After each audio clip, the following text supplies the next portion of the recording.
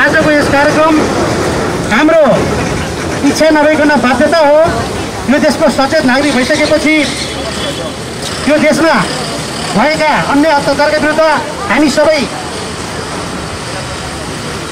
उत्रिनुपर्छ, सडकमा निस्कनुपर्छ, न्यायको ढोका ढकढकाउनुपर्छ भन्ने हेतुले यो बाध्यताको बिचमा हामी यहाँ आएका छौँ। राज्यमाथि दबाब पुगोस्, दोषीलाई कडाभन्दा कडा कारबाही दिइयोस्, कुनै पनि राजनीतिक चलखेल नहोस्, शक्ति हुनेले जे गरे पनि हुन्छ, निर्धाले जति पनि अन्य अत्याचार सहनु पर्ने त्यसले गर्दाखेरि राज्यको स्तरको ध्यान जाओस्। हामीले राज्यलाई सतर्क गराएका छौँ।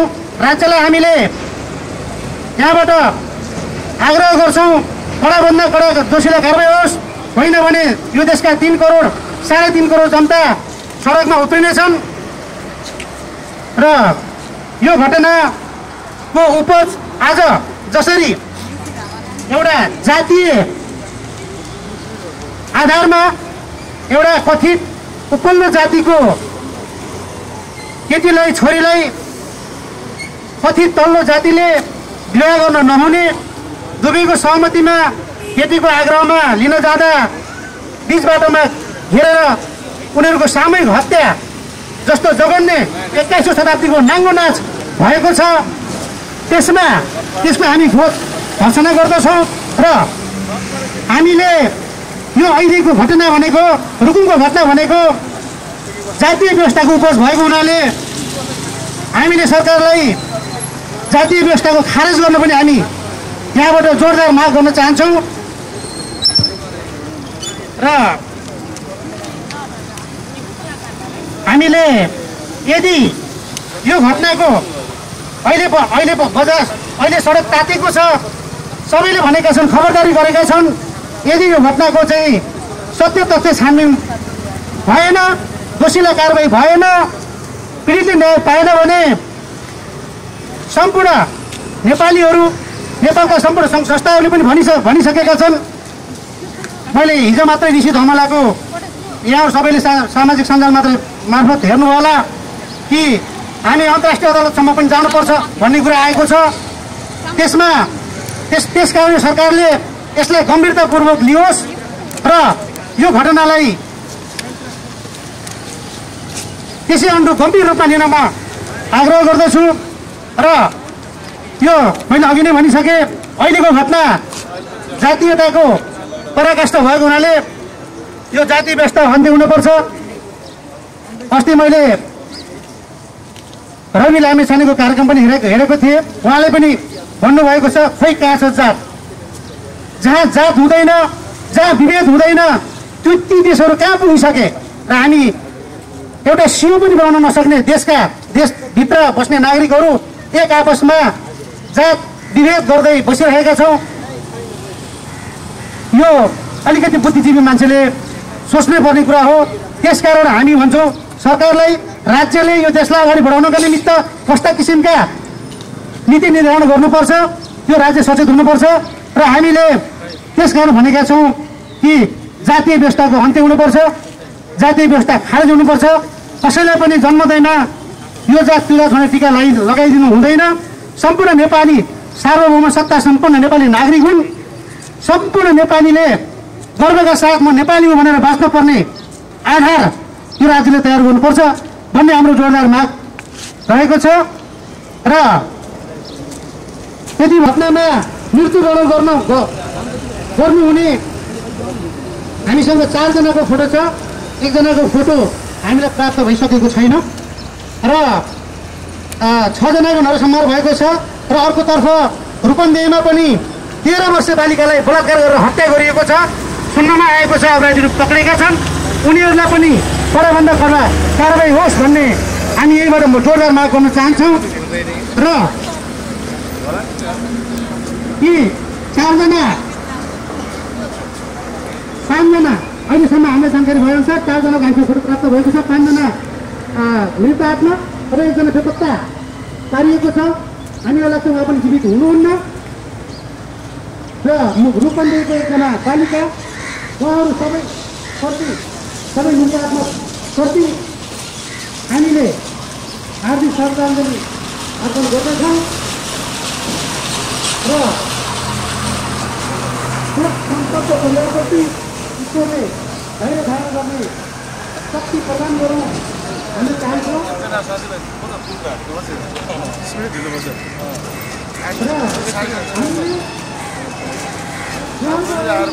बुटवलको पुष्पलाल पार्कमा आज रुकुम घटनाको विरोधमा विरोध कार्यक्रम यहाँ भइरहेको छ। रुकुममा जुन 21औं शताब्दीमा एउटा मानवतालाई बर्बरता तरिकाले हत्या गर्ने काम गरिएको छ, जुन जातीयताको आधारमा 6 जना किशोरहरूलाई मारेर भेरी नदीमा बगाइएको छ र यसको विरोधमा बुटवलमा एउटा विरोध प्रदर्शन यहाँ भइरहेको छ। यहाँ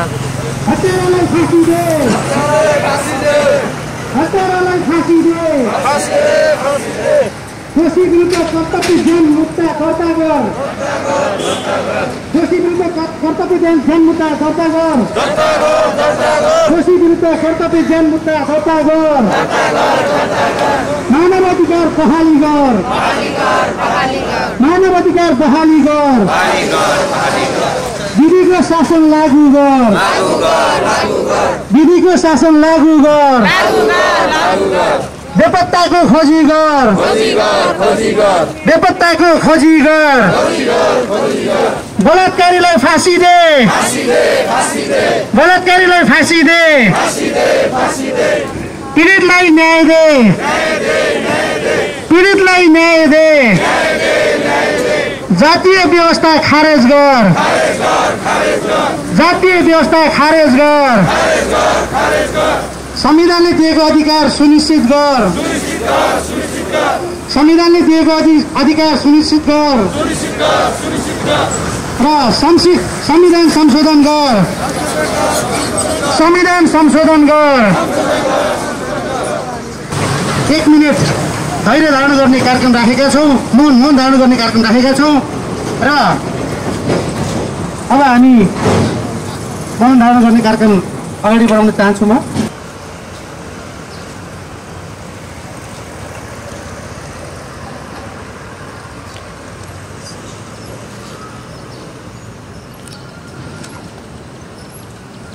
दिनको निमित्त हाम्रा अगाडि समाजसेवी अभियन्ताहरू हुनुहुन्छ र श्री सीताराम रसालीज्यूलाई आजको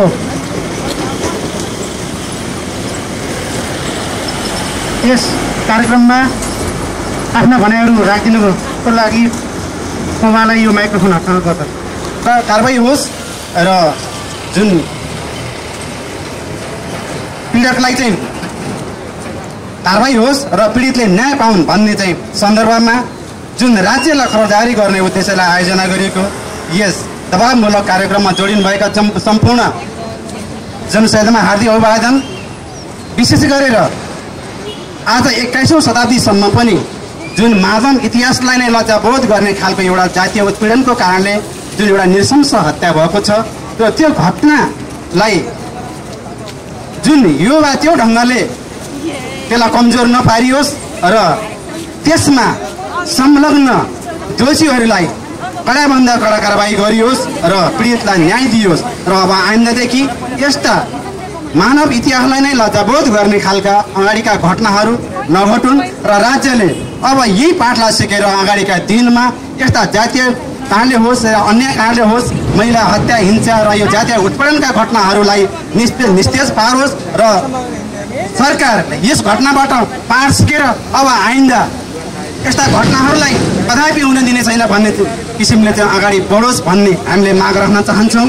र विशेष गरेर हामीले धेरै परिवर्तनलाई साथ दियौँ र भनिन्छ विशेष गरेर दलित उत्पीडित समुदाय जुन सदियौँदेखि जुन जातीय विभेदको शिकारमा जातीय उत्पीडनको शिकार हुँदै आएको छ र जुन समुदाय जसले यो सभ्यताको विकास गर्यो यी शिल्पी समुदाय जसले सभ्यताको विकास गर्यो यिनीहरूले समाजलाई चाहिने चिज भाँडा बर्तन मन्दिरदेखि लिएर समाजमा लाउने कपडा जुत्तादेखि लिएर लाउने कपडादेखि लिएर हामीलाई जे दैनिक जीवनयापन गर्नको लागि जे आवश्यकता पर्छ ती चिजहरू त्यसले उत्पादन गरेर समाजको सभ्यताको विकास गर्यो। ती समुदाय जसले समाजमा अत्यन्तै उच्च सम्मानका साथ जीवनयापन गर्न पाउनुपर्ने हो, तर ती समुदाय आज 21औं शताब्दीसम्म पनि जातीय विभेदको उत्पीडनमा परेर र नृशंस हत्याको शिकार हुनु परेको छ। र यही मानव इतिहासलाई लज्जाबोध गर्ने यस्ता घटनाहरूलाई राज्य तनाखु भएर अगाडिका दिनहरूमा यस्ता घटना हुन नदियोस् भन्ने हामीले खबरदारी गर्न चाहन्छौँ। र विशेष गरेर कानुनमा व्यवस्था गर्छ, संविधानमा व्यवस्था गरेको छ कि जातीय उत्पीडन छैन, जातीय उत्पीडन हुन दिँदैनौँ भन्न, तर संविधानमा बाहिरबाट कार्यान्वयनको पाटो चाहिँ फितलो छ। कानुनमा लेखिन्छ, संविधानमा लेखिन्छ, तर ती संविधानको पानामा मात्रै हुन्छन्, तर व्यवहारमा लागू हुँदैन। कार्यान्वयन पक्ष चाहिँ उदासीन छ र यही कार्यान्वयन पक्ष उदासीन भएको हुँदा यस्ता घटनाहरू निरन्तर दोहोरिरहन्छन्।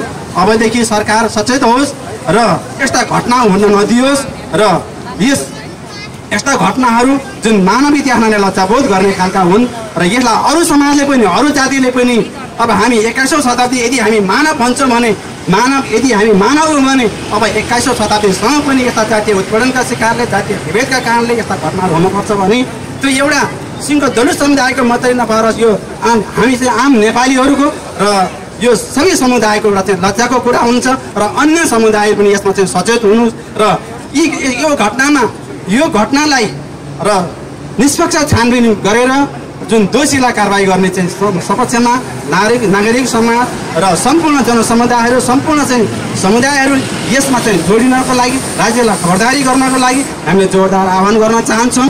धन्यवाद दिन चाहन्छौँ। र अब यस कार्यक्रममा आफ्ना गाउँकीला भनाइहरू राखिदिनको निमित्त मङ्गोल नेसनल अर्गनाइजेसन डाक्टर गोपाल गुरुङका हिसाबले चाहिँ नेपालको कानुन एउटा खोस्टामा एउटा पुष्टि भइसकेको छ। मानव जाति नेपालमा 2टा मात्र छन्। नेपालको हिसाबमा मानव 2टा जाति छन्। एउटा तपाईँको मङ्गोल मूलवासी, एउटा खस आर्य क्षेत्री बाहुन भन्छ, तर तपाईँको खस आर्यमा जनजाति भनिन्छ हाम्रो इतिहासमा हाम्रो पुर्खाले। तर यसको लागि सबै दुई पक्ष दुवै मानव वर्गहरू एउटा सम्मान अधिकारले बाँच्न पाउनुपर्छ, सम्मान अधिकारले चाहिँ जिउन पाउनुपर्छ, उहाँहरूको चाहिँ एउटा नैतिक अधिकार चाहिँ सम्मान हुनुपर्छ। हाम्रो सङ्गठनले यही माग गर्दछ। हाम्रो सङ्गठन मङ्गल नेसनल अर्गनाइजेसन डाक्टर गोपाल गुरुङले जहिले पनि मानव अधिकारको वकालत गर्दैछ। मानव अधिकारको चाहिँ हामीले चाहिँ अडान राख्दछौँ। यो सङ्गठनले नेपालमा विभिन्न ठाउँमा चाहिँ घटेको जातीय विभेद छ, जातीय जुन बोकेको छ, यो सङ्गठन हामी नेपालका 80% हिन्दू मूलवासी मङ्गलहरूको निम्ति यो नेपालको कानुन चाहिँ नेपालको शासन चाहिँ छैन। यो संविधान हामीले पूर्ण रूपमा चाहिँ विरोध गरिरहेका छौँ र यो संविधानमा नेपालमा मानव भएर बाँच्ने अधिकार दिएको छैन। त्यसको निम्ति हामीले नेपालको कानुन एउटा पुनर्लेखनको निम्ति हामीले चाहिँ राखेका छौँ, माग गर्दछौँ। यो कानुन हामीलाई सही हुने छैन, हामीलाई चाहिँ स्वीकार्य छैन। यो कानुनले नेपालमा मानव भएर जन्मिसकेपछि मानव भएर बाँच्नको लागि अधिकार दिएको छैन। एउटा मानव भएर जन्मेर मानव भएर बाँच्नको लागि अधिकार दिनको निम्ति हामीलाई सबै मानव जातिको लागि तपाईँको नेपालका मूलवासी मङ्गल र नेपालका खस आर्य साथीहरूलाई पनि एउटा सम्मान व्यवहार हुनुपर्छ। त्यसको निम्ति हामीले अर्को पुरा नेपालको कानुन नेपालको संविधान निर्माण गर्नु हामी एकजुट हुन पर्दछ। मानव जाति यस्तोमा तपाईँको यस्तो अवस्था 21औं शताब्दीमा पनि तपाईँको जाति हिंसाद्वारा हाम्रो नेपालका दाजुभाइ दिदीबहिनीहरू अकालमै ज्यान जोगाइरहेका छन्, मरिरहेका छन्, मृत्युमा पुगिरहेको छन्। यसको निम्ति हाम्रो सङ्गठन पूर्ण रूपमा चाहिँ हामी विरोध गर्छौँ र यो हत्या हिंसा बन्द गर्न चाहिँ हामी आह्वान गर्दछौँ। हामी त्यसको पक्षमा छौँ। हामी तपाईँको नेपालको जुन पश्चिम नेपालमा जुन घटना घटेको छ यो घटनाको विरोध हाम्रो मङ्गल नेसनल अर्गनाइजेसन लगायत यी सेवा समाजले घोर आपत्ति जनाउँदै तपाईँको यसको निम्ति हामी जस्तो सुकै कदम चाल्न र पछि हट्न पर्ने छैन, पछि हट्नेवाला छैन। किनकि यो घटनामा दोषी जो कोही हो यसलाई कानुन दायरामा रहेर तपाईँको सर्वोच्च जन्मकैदको माग गर्दछौँ। हाम्रो सङ्गठन एउटा 80% हिन्दू मूलवासी मङ्गलहरूको सङ्गठन हो। यसमा तपाईँ हामी जुनसुकै वर्गहरू चाहिँ यहाँ समावेश हुन के अरे उसमा खसारे बाहेक सबै समावेश हुन सकिन्छ। हाम्रो सङ्गठनले चाहिँ हिन्दू मूलवासी मङ्गलहरूको चाहिँ उत्थान गरेको छ, आवाज उठाएको छ। यो संविधानले, यो सङ्गठनले नेपालको मानव अधिकार कुनै पनि हालतमा तपाईँको नेपालको शासकहरूले चाहिँ तपाईँको लागू गराउनु पर्छ। नेपालको शासकहरूले एउटा इतिहासमा एउटा संविधानमा लेखिएको उल्लेख गरेको संविधानलाई के अरे कानुनलाई मानव अधिकारलाई तपाईँको कुल्चिएर अगाडि बढ्ने विश्वास गरेको छ। यसको लागि हामी चाहिँ साइर हुने छैन। नेपालको इतिहासमा जति पनि हामीलाई इतिहासले नेपालको कानुनले दलित बनाएको छ, दलित छैन, जात जाति छैन। हामी जात जाति भन्दैनौँ, हामीलाई चाहिँ जात जाति स्वीकार्य छैन। त्यसको निम्ति तपाईँ हामी यस सङ्गठनमा बलबन्द भएर अगाडि बढ्न सक्नुहुन्छ भन्दै म जुन घटनाको घोर विरोध गर्दै तपाईँको जुन हाम्रो 5-6 जना साथीहरू उहाँहरू हुनुहुन्छ मृतक आत्माहरूलाई तपाईँको के अरे शान्ति मिलोस् देखाउनु भयो। त्यहाँका जुन वार्ड अध्यक्षहरूले, जुन जनप्रतिनिधिहरूले जुन चाहिँ जनार्दन शर्माजीबाट जुन एउटा निकृष्ट रूपमा व्यवहार देखाउनु हो, यसप्रति हाम्रो खेद छ। यो समाजमा एउटा किसिमको एउटा सभ्य मान्छे भएर बाँच्न सक्ने स्थिति नभएको हुँदाखेरि यो पाशविक घटनाको रूपमा हामीले लिएका छौँ र यो घटनाले सम्पूर्ण चाहिँ दलित जनजातिहरूको आँखा खोलिदिएको अवस्था चाहिँ छ। अब यो समाजमा कानुनले मात्रै हुने रहन्छ, व्यवहारिक हिसाबले अब सांस्कृतिक अभियान र सांस्कृतिक क्रान्तिको चाहिँ आवश्यकता छ। अब सबै जनताले सामाजिक रूपमा सबै मानव भएर बाँच्नका निमित्त अब हामीले एउटा अभियान चलाउन जरुरी छ र सबै मानव भएर बाँच्न र बस्नका निमित्त अब मानवीय व्यवहार गर्न पर्दो रहेछ। त्योभन्दा नि ठुलो, कानुनभन्दा नि ठुलो चाहिँ मानवीय व्यवहार, तपाईँको सामाजिक आत्मीयता ठुलो कुरो रहेछ। अब मानव बाँच्नका निमित्त आत्मीयता, मानवीय भावना कायम गर्नुपर्छ। अन्यथा यसरी चाहिँ तपाईँको चाहिँ यो गरिएन भनेदेखि यहाँ ठुलो द्वन्द्व हुनसक्छ। त्यसैले गर्दा कानुनले मात्रै ठुलो कुरो हुनु रहन्छ। एउटा सामाजिक रूपले एउटा तपाईँको चाहिँ मानवीयपन देखाउन जरुरी छ र रुकुमको घटनामा जुन किसिमको चाहिँ अप्रिय घटना घट्यो त्यसका निमित्त ठुलो खेदजनक छ। त्यसका निमित्त त्यो मरिएका चाहिँ साथीहरूको चाहिँ मैले हार्दिक श्रद्धाञ्जली अर्पण गर्न चाहन्छु र त्यो दुखित परिवारप्रति संवेदना व्यक्त गर्न चाहन्छु र ती अपराधीहरू जुन घटना घटाएका छन् त्यसलाई अझैसम्मको चाहिँ कारबाहीको माग गर्दछु।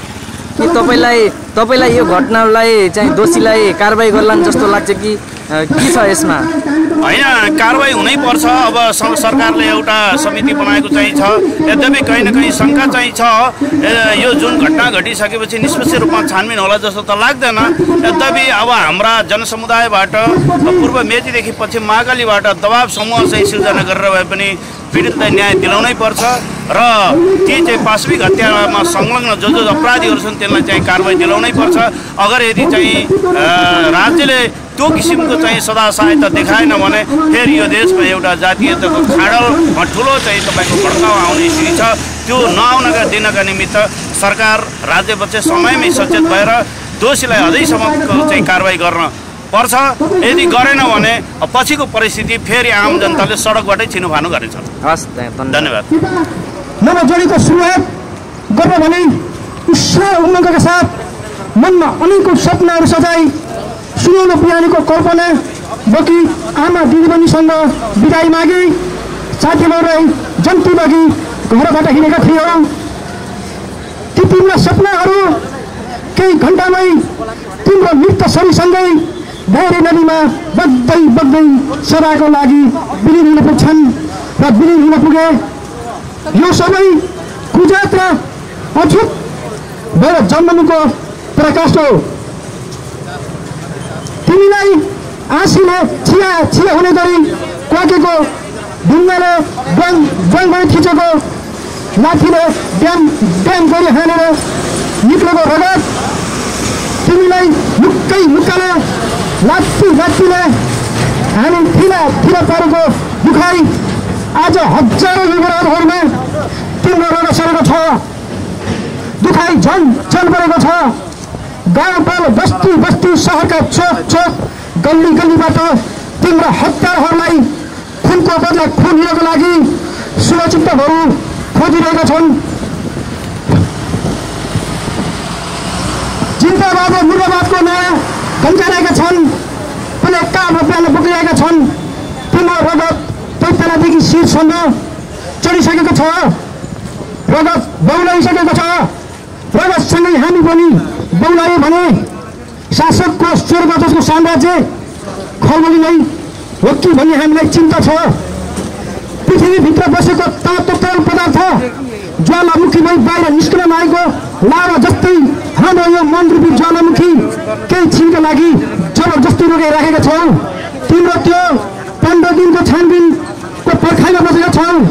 सत्य र तथ्य बाहिर आएर भने हत्या र पत्ता नलगाई संरक्षणमा लाग्यो भने हत्यारालाई आजीवन जेल हालियो भने अछुत र पूजात भनी गाली र गलत गरियो भने छुवाछुत र विरोध गरियो भने सिंह समाजप्रति आँच आउने गतिविधि गरियो भने घटनामा सबैलाई प्रकृति हेरी सजाय गरियो भने हाम्रा माग सम्बोधन गरियो भने पीडितलाई उचित न्याय दिएन भने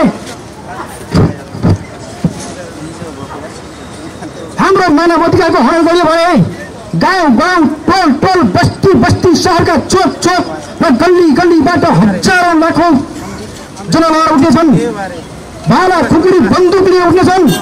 बिचारा कलम लिएर उठ्नेछन्। चट्टान पर उठ्नेछन् र बारुद बनाएर उठ्नेछन्। अनि यो रोकिराखेको ज्वाला नै विस्फोट हुनेछ। हाम्रा यी शरीरहरूको सारा रगत सँगै हृदय र मस्तिष्क पनि बौलाउने छ। तिम्रो त्यो स्वर्ग जस्तो साम्राज्य सबै ध्वस्त हुनेछ। यति बेला तिम्रो कुनै तागतले रोक्नु छैन।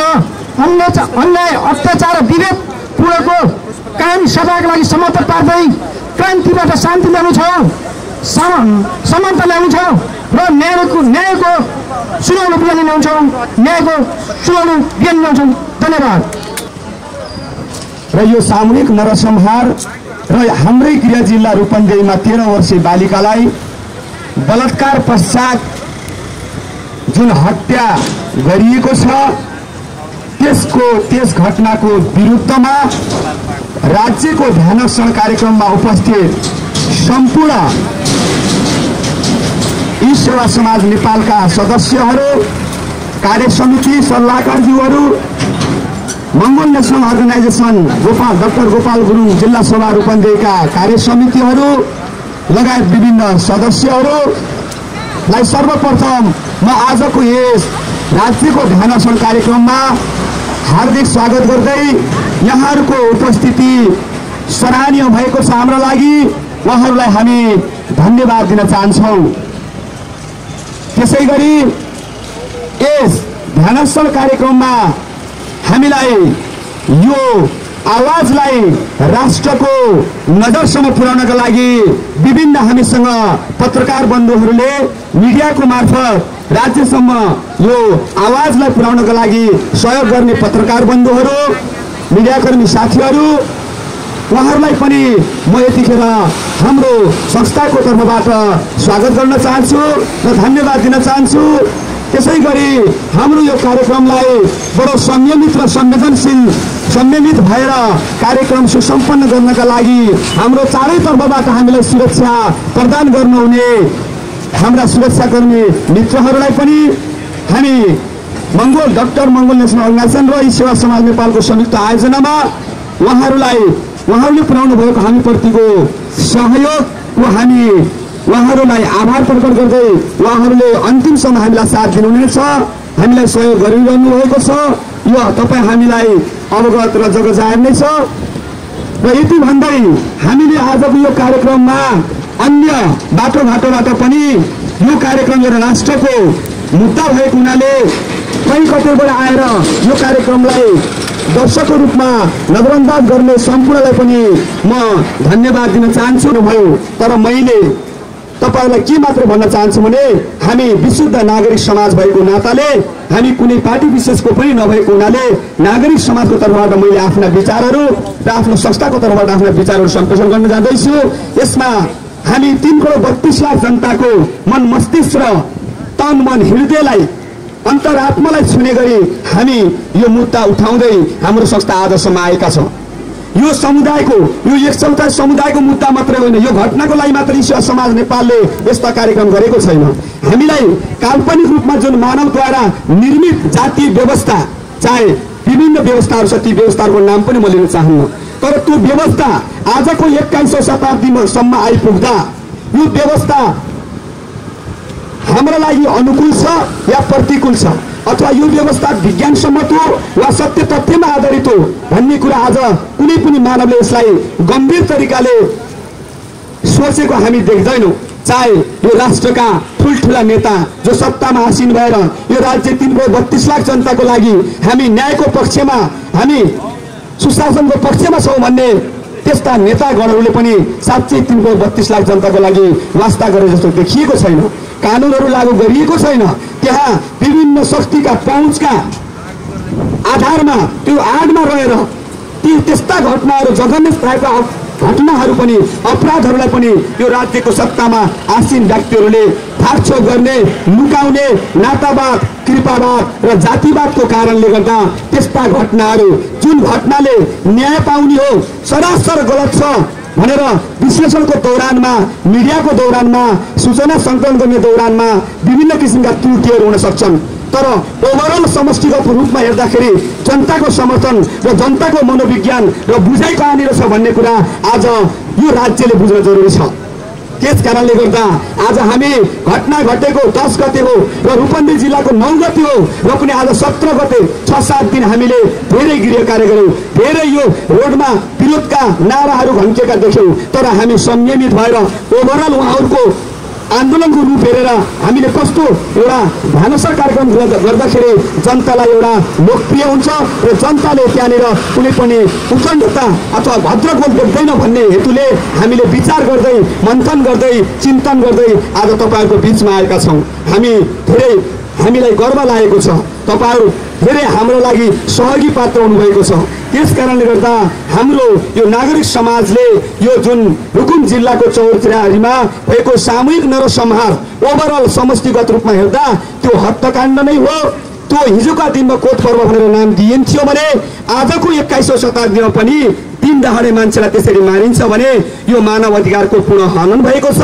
मानवले बाँच्न पाउने अधिकार अथवा अनिवार्य आवश्यकता भित्र पर्ने जति पनि तपाईँको घाँसबास, कपास, यौन शिक्षा, स्वास्थ्य, रोजगारका कुराहरूलाई पनि आफ्नो इच्छा र स्वइच्छाले प्रयोगमा गर्छु, सदुपयोग गर्छु अथवा यसरी गर्छु भन्दै हिँड्दा पनि त्यहाँ आज विभिन्न यो जातीय व्यवस्थाले गर्दा त्यहाँनिर यो बाधा अर्चन आएको छ, त्यहाँनिर बाधक, त्यहाँनिर जातीय व्यवस्था देखिएको छ, त्यहाँ धार्मिक व्यवस्था देखिएको होला, तर वास्तविक धार्मिक अवस्थाको बारेमा मैले तपाईँलाई कोट्याउन चाहे। त्यसैले हामीले यो राज्यले अहिले अधिकारका मात्रै कुरा गर्दाखेरि हाम्रो ई सेवा समाज नेपाल कहाँनिर चिन्तित छ भने सामाजिक संरचना, सांस्कृतिक संरचना, सामाजिक व्यवस्था, सांस्कृतिक व्यवस्था, धार्मिक व्यवस्था र त्यसै गरेर यो 3टा व्यवस्थाभित्र रहेर साँच्चै यो राष्ट्र गम्भीर हुने हो भने यस्ता किसिमका घटनाहरू यो राज्यबाट सधैँका लागि अन्त्य हुने हामी आशा गरेका छौँ, अपेक्षा गरेका छौँ। त्यही आशा र अपेक्षाकै बावजुद हामी त्यो परिणाममुखी भएर त्यो परिणाम निकाल्नको लागि यो राज्यमा हरेक खबरदारी गर्दै राज्यका हरेक तह र तबकासँग हामी बहस र वार्ता गर्दै यो राज्यलाई सभ्य र स्वस्थ समाज हामीले यही 21औं शताब्दीको अन्तिमसम्म देख्ने रहेका छौँ। तपाईँहरूको एकदम उल्लासमय उपस्थिति देखेर म धेरै हर्षित छु, म धेरै खुसी छु। सिङ्गो समाज खुसी छ र सिङ्गो आयोजक सबै खुसी छौँ।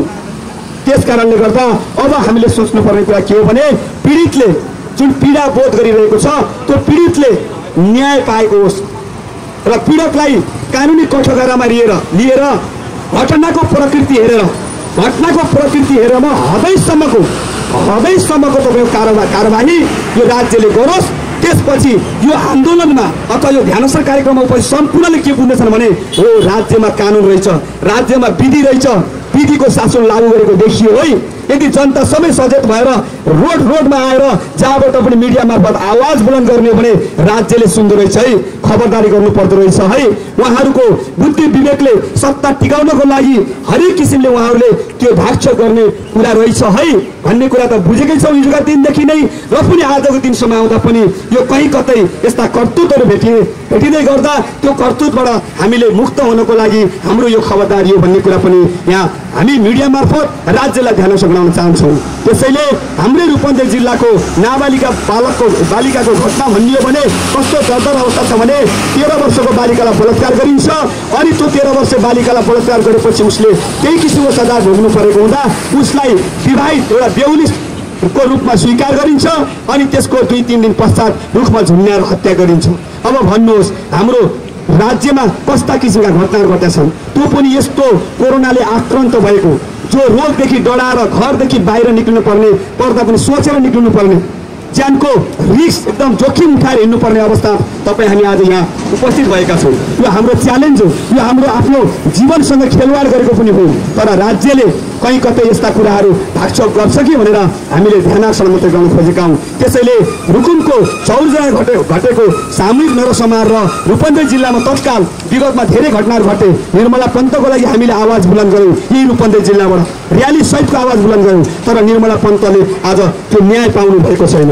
यस्ता घटनाहरू धेरै तपाईँको कुण्ठित भएर त्यो एकदमै ढाकछोपमा तपाईँको सेप भएर आज पीडितले न्याय नपाएको तितो यथार्थ छ तपाईँ हाम्रा बिचमा।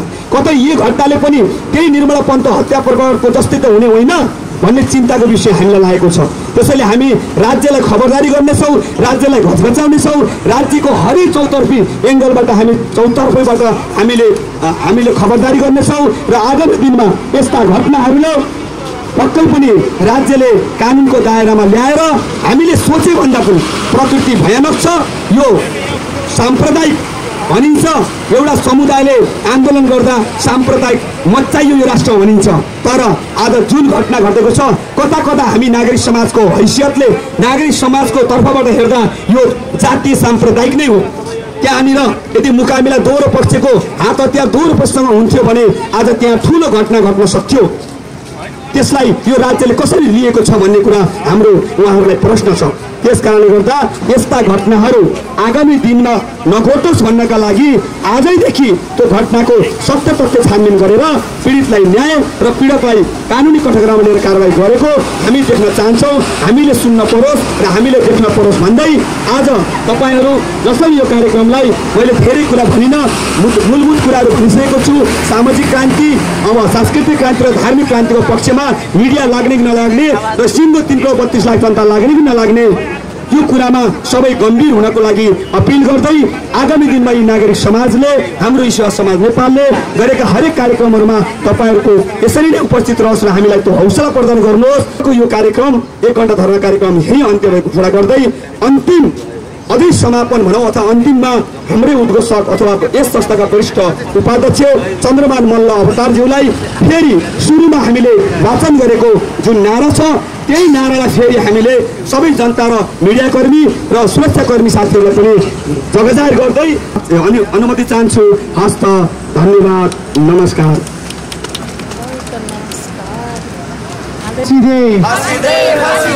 हत्यारालाई फाँसी दे, दोषी विरुद्ध कर्तव्य ज्यान मुद्दा दर्ता गर, दोषी विरुद्ध कर्तव्य ज्यान मुद्दा दर्ता गर, मानवाधिकार बहाली गर, मानवाधिकार बहाली गर, विधिको शासन लागू गर, विधिको शासन लागू गर, बेपत्ताको खोजी गर, बेपत्ताको खोजी गर, बलात्कारीलाई फाँसी दे, बलात्कारीलाई फाँसी दे, पीडितलाई न्याय दे, पीडितलाई न्याय दे, जातीय व्यवस्था खारेज गर, जातीय व्यवस्था खारेज गर, संविधानले दिएको अधिकार सुनिश्चित गर, संविधानले दिएको अधिकार सुनिश्चित गर, संविधान संशोधन गर,